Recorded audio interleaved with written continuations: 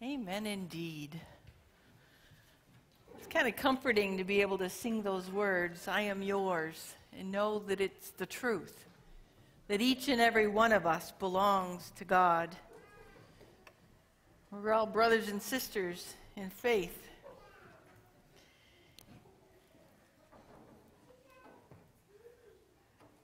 I forgot how to play the palm cross. Let's hope I didn't forget how to play the violin.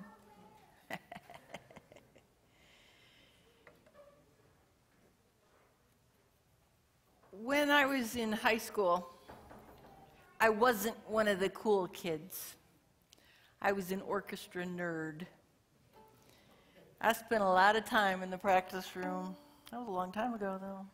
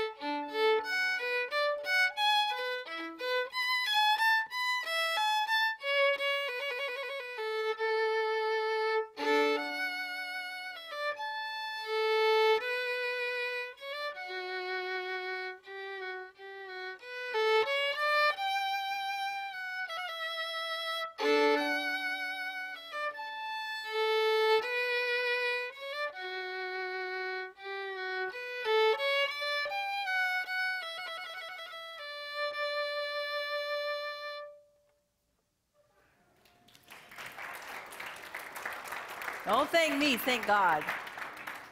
Thank God. There was a day and a time when this little orchestra nerd would have just had a panic attack at having to play a solo in front of people. I was fine playing in an orchestra or in an ensemble, but put me alone and my heart froze and my hands would turn to ice. Spent a lot of hours practicing the violin. Yeah, I was an orchestra nerd. I didn't come from a wealthy family. We didn't belong to the country club, and I never felt quite good enough to fit in with the popular kids at school. With all that time I spent in the practice room, I wasn't tuned in to the cool trends of clothing or what the newest tunes were. I listened to Bach and Mozart. I gave up trying to be accepted by the cool kids at school and had a different circle of friends, my musician friends and my church friends. We all want to be accepted and loved by our peers and ultimately by God. Sometimes we find ourselves born into the right circumstance and we fall into that cool crowd, the popular ones, automatically. Other times we have to try really hard. We dress a certain way, we drive the right car, we live on the right side of town, we hang out with all the right people. We spend a good deal of energy trying to be good enough to be one of them. As we grow up, we try to use that familiar method for being good enough for God. We try to follow all the right rules, dress the part, serve on all the right committees, and still we can find ourselves filled with doubt and the temptation to be jealous of the one who seems to have it all together. She is just so at peace. Her soul is right. Her faith seems so strong.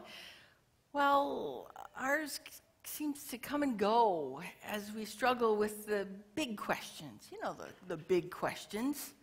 Those big questions that you're writing on this list because when you die, you're going to go up to heaven and you're going to say, God, why? And you've got this whole list. We can try as hard as we want to will ourselves to perfection, to work hard enough, to look right, to earn our salvation. But we're left with this feeling of never having quite arrived. So, what does it take? Let's look at Jesus' path. We know that Jesus came from a small town, and he grew up son of a carpenter. That was not a prestigious occupation back then, but he'd come a long way, and he had been teaching and healing for going on 3 years now. Word had spread, and everybody thought, yes, this is Jesus. He's the one. When they'd come near Jerusalem and had reached Bethphage at the Mount of Olives, Jesus sent 2 of his disciples, saying to them, "Go into the village ahead of you, and immediately you will find a donkey tied and a colt with her. Untie them and bring them to me. If anyone says anything to you, just say this: 'The Lord needs them,' and he will send them immediately." This took place to fulfill what had been spoken through the prophet, saying, "Tell the daughter of Zion, look, your king is coming to you, humble and mounted on a donkey and on a colt, the foal of a donkey." The disciples went and did as Jesus had directed them. They brought the donkey and the colt and put their cloaks on them, and he sat on them. A very large crowd spread their cloaks on the road, and others cut branches from the trees, palm trees, and spread them on the road. The crowds that went ahead of him and that followed were shouting, "Hosanna to the Son of David! Blessed is the one who comes in the name of the Lord! Hosanna in the highest heaven!" When he entered Jerusalem, the whole city was in turmoil, asking, "Who is this?"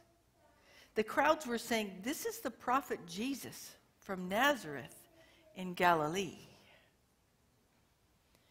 So they saw him coming. They were adulating him, using one of those big words. Jesus was quite the celebrity that day. He was treated like royalty. The palm, waving of the palms and the laying them out, that was a symbol of what they did for royalty. When royalty came by, the palm branches were a direct symbol of the people calling Jesus the king. That's what made the authorities really nervous. So he was being treated like royalty, coming down the Mount of Olives, riding on that donkey, fulfilling prophecy with people waving the palm branches, shouting hosannas and words of adoration. You and I might have been liable to let that go to our heads a little bit. Yeah. But not Jesus. He didn't. He put God's will at the center of his life, not letting all that attention and adoration distract him from his mission of serving God's purpose with his earthly life. In Philippians, open back up here. Philippians chapter 2, starting at verse 5. This is what they wrote about that whole thing and what we're supposed to do. "Let the same mind be in you that was in Christ Jesus, who, though he was in the form of God, did not regard equality with God as something to be exploited, but he emptied himself, taking the form of a slave, being born in human likeness. And being found in human form, he humbled himself and became obedient to the point of death, even death on a cross. Therefore, God also highly exalted him and gave him the name that is above every name, so that the name of Jesus, at that name of Jesus, every knee should bend in heaven and on earth and under the earth, and every tongue confess that Jesus Christ is Lord, to the glory of God the Father." We mustn't forget that last part, to the glory of God the Father. Jesus didn't let his popularity with the world become his master. He stayed on track, emptying himself for the sake of the underdogs in society, for the poor, the homeless, the sick, the outcast, the sinners, the brokenhearted. Jesus taught us to put the Creator and the giver of life at the center of our lives, never letting the approval of the crowd sway us from seeking first the kingdom of God. He modeled for us what it looks like to seek the kingdom.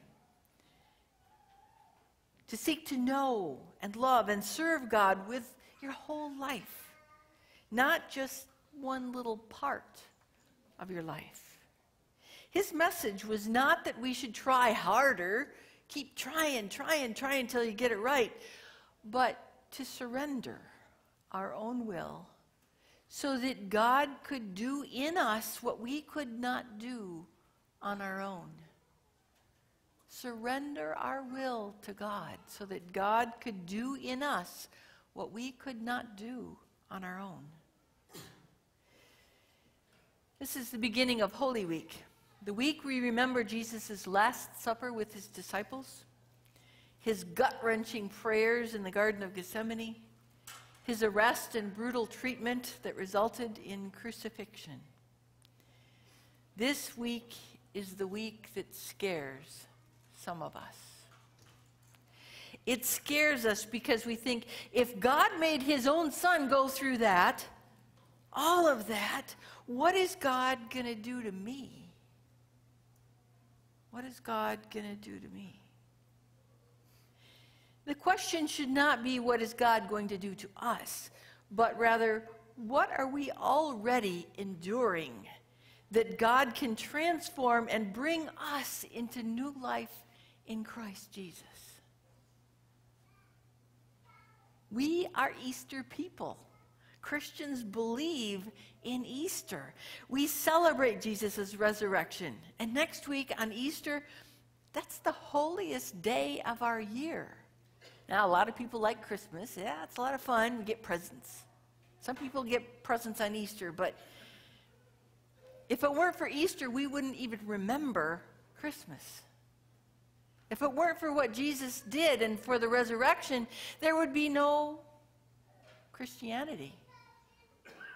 But the fact that there is, that we are still here celebrating our risen Lord, remembering all that he endured for our sakes, I think is proof that it's all true. Proof in the power of the Holy Spirit working in our lives. The question is, do we believe that resurrection and transformation is possible for our lives? Can we live in such a way, with complete surrender to the will of God, relying on the mercy of God, and learn to live by the leading of that Holy Spirit of God? What would that look like? When we follow the way of Jesus, we will find ourselves living in community rather than in perpetual competition. In community rather than competition. We will truly seek the good of the other person rather than trying to always gain advantage over the other. We will connect with small groups of people, of faithful people who trust each other, who pray for one another, and know that there will always be somebody there for us when we are going through that darkest hour. And we all have those darkest hours. We have them. Some are going through it right this minute. Others have been through it and come out the other end. And it makes us realize that God was with us through it all. He never let us down. In these small groups, we'll have friends who love us despite the fact that we just don't have it all together. We have nothing to hold back with these people because they love us just the way we are. We don't have to put on airs and act all perfect because they know us. They'll know we're putting on an act. And there will be no requirement to think that we all have to look exactly alike or think alike even, or dress alike, or even live the same standard of living. We're all brothers and sisters in Christ. We're accepted for who we are, drawn together by the love of God. To me, that's the perfect church. The perfect church. In other words, we will be Christ to one another. living out the legacy of love that Jesus showed to us. God's love will fill us to overflowing, and those around us will experience the kind of love that we know and experience from God. Grace will inform our lives. God's grace. God's grace will be our mantra, influencing our ability to forgive and to move on into healed relationships. You know that Tom and I are great movie buffs. We completed watching all of the Academy Award nominated films the other day by watching August Osage County. Rented it at home. Meryl Streep, by the way, does a masterful job. She totally deserved that award. She played Violet, the mother in the family. But at the end of this movie, I found myself wondering, what if? What if? How different all of those lives might have turned out if the characters of Violet and Beverly, wife and husband, had been able to talk about the betrayal early on in their marriage and forgive one another rather than resorting to covering up their pain with drugs and alcohol all the rest of their years. I won't tell you any more than that. It's a good movie. It's kind of depressing. But when you think about it, wow, what if? There's a what if in a lot of our lives. How differently things might have turned out. But we can't dwell there. We can't go backwards. We can only go forwards. So we call on the grace of God to transform our lives and to help us to live into the future, embodying the kind of love and grace that Christ embodied for us. God's grace is what allows us to be forgiven and whole. God's grace is what saves us and makes us new. The way of Jesus is paved with grace.